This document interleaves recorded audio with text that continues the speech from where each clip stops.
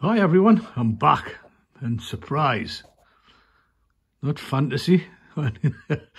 This was a little mini project I did over the Christmas. Thoroughly enjoyed it, doing it. I got the idea watching Big Lee's Miniature Adventures channel, great channel. He did a couple of battle reports on Rorke's Drift, and it's a battle I've always enjoyed. I liked it, and I wanted to try it, so although it's 6mm, it's a way to go. So you've got the 6mm Rorke's Drift from Living Miniatures. Excellent model, easy to put together. The roofs are detachable, so you can put troops on the roof. Take the roofs off and put the troops on the top. It's a solid piece of resin. So you can represent troops inside the storehouse and the hospital. And you've got the cattle kraal there. So beautiful little model to put there. I had to paint up. It was easy to paint, and I've really enjoyed it. Little project. Zulus, you can see a regiment in the background. I'm not going to pronounce the Zulu names and embarrass myself because I haven't got a clue. Well, I have written the English translation to each regiment on a basis. But at the minute, each Zulu regiment stands at 48 figures. So we pan round, you see that's the right horn. In the centre, you've got the chest and the loins.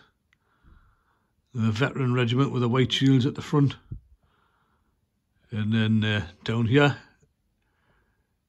you've got the Zulu left horn coming up to attack. All veteran as well. So if I pan out a little bit, try and keep the table in. That's me Christmas project, all completed. All the figures are backers. 6mm. There you can see I've just got a little individual stand there for Bromhead and Chard. I haven't got any of the other contingent that were there.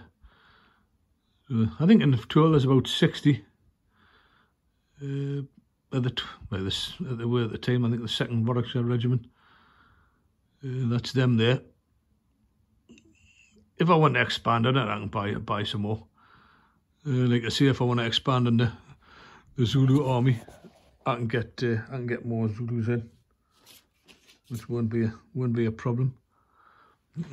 Sorry about the camera wobble, guys. I forgot one little thing on. Little Zulu commander there. I've got some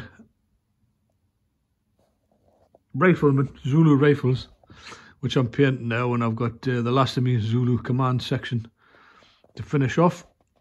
So once I get them finished, I'll add them to the army. But this was just a little project that I'd, like I say, I watched Lee's channel, and he had some great battle reports on his solo game, using the Men Who Would Be Kings rules. So I bought the rules. Had a look, they seemed straightforward, it's a good set of rules. So I might dabble in the solo game as well, and see how I can get it. So that's it, guys. I just want to thank new subscribers to my channel. Thank you so much. It's much appreciated, as always. I'm watching everyone's videos.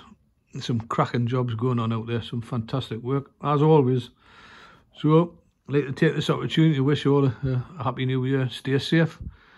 And let's hope it's a good one. Okay, guys, I'll speak to you again soon. Take care for now. Bye.